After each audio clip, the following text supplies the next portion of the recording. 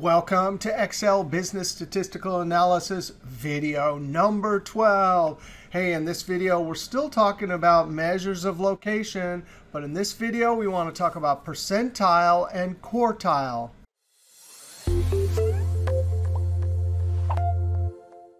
Now, last three videos, we concentrated on finding the location of the center of the data set. So when we calculated the median, that would be the one in the middle of a sorted list where about 50% are above and 50% are below. But we don't want to be limited to just finding 50% above and 50% below. So if we have percentile 75%, we'll have to calculate the actual marker. So in this case, a score of 84.5 marks the point at which approximately 75% of the values are below and 25% of the values are above. And we'll see that quartile is just a different way of doing percentile. And the calculation is limited to inside the data set, the 25%, 50, and 75% marker. But with a quartile, we'll call them the first, second, and third quartile markers. For example, percentile 75% gives us 84.5, but quartile 3 gives us exactly the same number. In both cases, we'll get the marker that divides the data set about 75% below, 25% above. Now we're on the sheet percentile, quartile, and we have the same data set. And here's your name. You got a score of 85. And this is your interview exam score. And the job application says above 75% gets an interview. So we want to calculate and see what the actual marker in this data set is, and then see if your score is above it. Now, the first thing we need to do is count. I'm going to use the rows function. We know that we can use rows, or in this case, since these are numbers, you could use the count function. But that just counts the number of rows, so 21 scores. Now, in this case, we have a practical example. So when we calculate the 75th percentile marker, it'll tell us the min score to get an interview.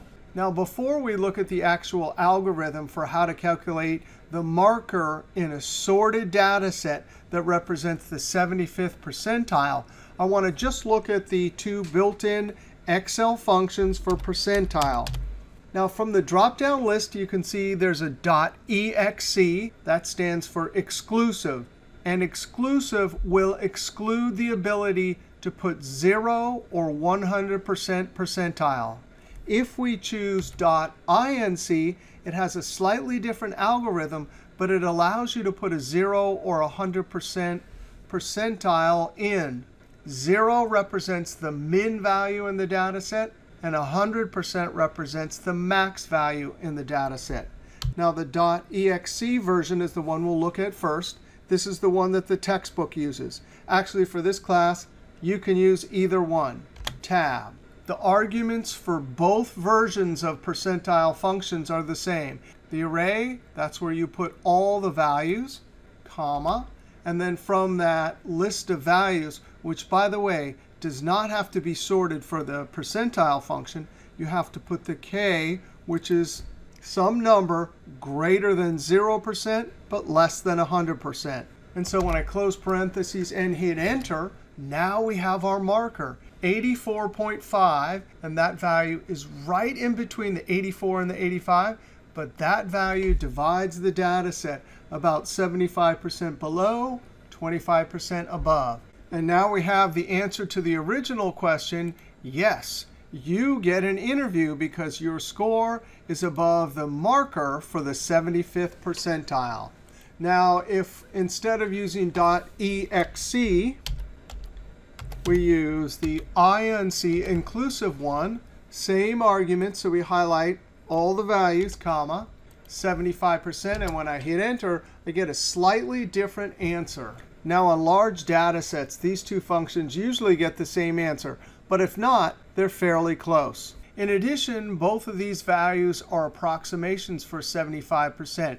Because if we take 84.5 and count how many values are above that, in this data set, there's 16. And when you take 16 divided by 21, that's about 76%. So these calculations in these functions and the algorithms that we'll see in a moment are approximations. Now the difference is .exe doesn't allow a 0, so watch what happens when I put a 0 here. We get a num error here, but conveniently .inc delivers the min value.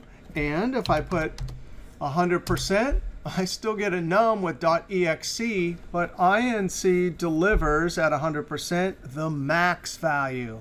Let's change this back to 75%. Now let's look at the difference between the algorithm for .exe and .inc. To do that, let's first select column I and select all the way to column N. And let's hide these columns. Right-click, hide. Later, we can come back and unhide. Now, the algorithm for the exclusive function uses the positional formula, the percentage times the count plus 1. So down here, we say, hey, there's that 75% times, in parentheses, the count of 21 plus 1, close parentheses. And when I hit Enter, we have to count through the data set from the sorted smallest to biggest top down 16. And it's not the 84. It's the 16.5 value that we're after. Now, because it's not an actual position in the data set, we have to take the difference here, which is exactly 1, and then go halfway through 1, which gives us 0.5. And then we add that to the 16th value. Now I'm going to make a little formula here using the integer function, because I want to take just the integer part of that position. That'll give me 16. And then at the front, after the equal sign, I want to take the full amount and subtract the integer part. That'll give me just the decimal. So if I were to change this to 62%, then it automatically says, hey, from the 13th position right here, 72, the interval is 4, 76 to 72, but somehow I need to go 64% of the way through that interval. Now I'm going to Control Z. Here we're going halfway through the interval. So to calculate the actual percentile marker, I take 16th position plus some extra little bit. Well, the full distance from 16 to 17, this is 17th position 85 minus the 16th position 84, and then times that 0.5. And that's how it calculates the percentile marker. For .inc, there's the algorithm for position, the full 75% times the full count, and then we add an extra little bit. So plus, in parentheses, 1 minus the percentage. And notice what happens here mathematically. If I put a 0 in there, then 1 minus 0 is 1. So we get whatever that position is plus 1. If it's 100%, then 1 minus 100% is 0, and nothing is added. In this case, for 75th percentile on this data set, well, I get the wrong number formatting. Click in the cell. Go back up to the number group and apply your general, which is your eraser. Or you can use the keyboard, Control-Shift, grave accent, or tilde. So the position is 16. That means we don't have any distance to go through. Actually, we could use the same exact formula up here because it's looking at a relative cell reference. So if I paste this here, it's calculating 0. And that means from the 16th position, we don't have to move at all. So I'm just going to get that 84. And so those are the two algorithms for how these two functions .exe and .inc work. Now, you can use either one of these. That's the one the textbook uses. I like to use this because it'll calculate the min and the max, which, as we'll see later, has a big advantage. Now, what's the 50% marker? From video number 9, you know we can just use the median function. Highlight all the values, and when I hit Enter, I get 68. Now, I want to unhide these. So watch this. We select H to O, and then right-click, Unhide. Because I have some helper cells over here. And I just want to show you that if we use percentile exclusive on this whole data set, well, when I say 50%, it's going to give me exactly the median And when I do the inclusive, comma, at a 50% percentile and hit enter, I'm going to get exactly the same thing. And we haven't done or tried a quartile yet, but the quartile function is exactly the same as percentile. It's got some array of numbers, comma, and notice it's polite. It has a drop down. And remind you, 1, 2, 3 is 25, 50, and 75th percentile. Now I have this over here, so I'm going to click on that. And this will give us the median just the same. If we do the inclusive, comma, and a 2 for median, there you have your 5 different formulas, all calculating the same median, which really is percentile 50%, and which divides the data set 50% below and 50% above. Now, with all of these calculations, we started with the percentile and calculated the marker. But if you want to do the reverse, you got a score of 90, and you want to know what is the percentile for your score. What is the percentage number of scores below you? Well, in that case, we can use the percentile rank function. There's the same .exe and .inc. I'm going to use .inc. There's the array. That's all the values, comma, and the x value, that's the marker. In our case, 90. Now, we could put significance in, like 1 to please show only 1 decimal, 2 to show only 2 decimals. But I want to leave the default. I want to see the decimals, so I'm going to close parentheses and enter. And there we go. Approximately 87.5% of the scores are below you and 12.5% above. Now, you might also want to rank. So if you got a score of 85 in this data set, if we rank it smallest to biggest, well, we can just look here and see it's 17. Biggest to smallest, it looks like a rank of 5. So we can equals, and there are 2 different types of rank functions. Rank.AVG means that if there's a tie for first and second, it would add up 1 and 2, divide by 2, and get a rank of 1.5. Equivalent means if there's a tie for first and second, both would get first. I'm going to use the average one. The number, that's this particular number. So number is the individual number you want to rank. Reference, those are all the values. You're going to rank that particular number in the first argument against those. And then comma. For order, put 0 for descending and 1 for ascending. We'll put 0. So that means the biggest will get first place. Close parentheses and enter. So there's a rank of 5. Now we want to scroll down, and we have a data set. And if I click in cell B61, control down arrow, it looks like we have a data set with 490 rows of CPA score data. Control up arrow. Now from this CPA data, we want to calculate something called a 5-number summary. And we do that by calculating the min, the max, and quartile 1, 2, and 3. This helps to show the spread in the data. Now, we are going to start with quartile. We'll see how to do it with quartile and then percentile. If you use .exe because you want that algorithm, you cannot use that function for min or max. You'll have to use a separate function for min and max, and then use .exe on quartile 1 to 3.